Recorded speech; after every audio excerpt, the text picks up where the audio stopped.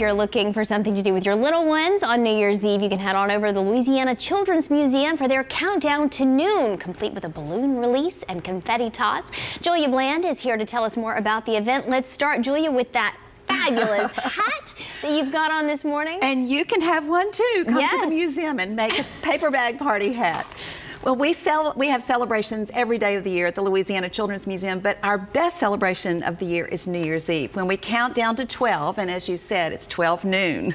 Right, because if we're up with our kids at midnight, that is not a good thing. That is a problem. Right, but indeed. You have all of the New Year's Eve drama, the hype, the suspense built into kid-friendly hours. So tell us everything. It is the most fun day of the year, truly, and it is a day that not only will our exhibits be open, but also exit activities. So making a celebratory hat and having shakers, noisemakers, and of course in New Orleans, our noisemakers are out of red beans and rice.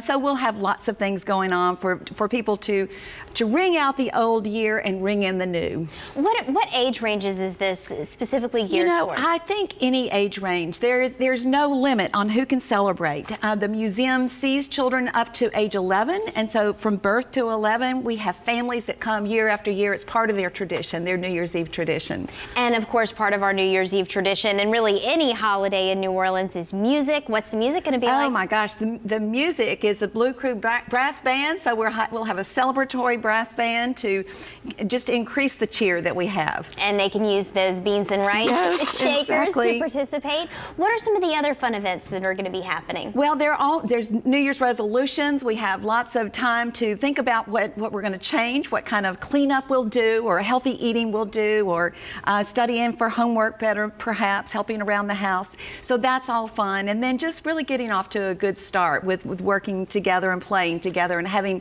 childhood memories we build as families. So any advice for parents out there, what your kids should wear, what they should bring, that kind of thing? Be comfortable. Come and celebrate as a family and just have fun. It's a great way. We don't worry about the weather this day. We're all inside and everything is taken care of.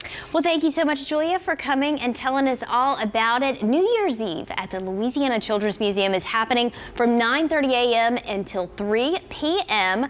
$10 for non-members, $5 for members. For